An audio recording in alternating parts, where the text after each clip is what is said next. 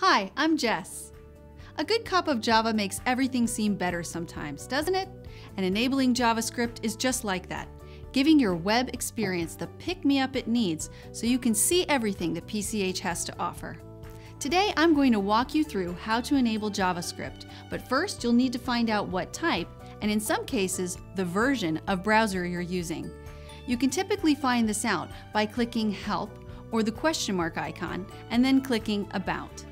Once you know what browser and version you have, enabling JavaScript is as easy as pouring a cup of coffee, and I'm going to walk you through it step by step.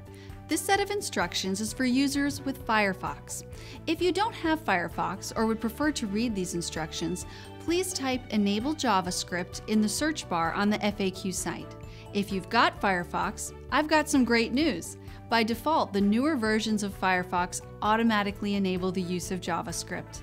If you're receiving JavaScript error messages, though, you may have an older version, so please feel free to try these steps before reaching out to Firefox for support. Open Firefox and go to the menu on the top that looks like 3 horizontal lines and click Options.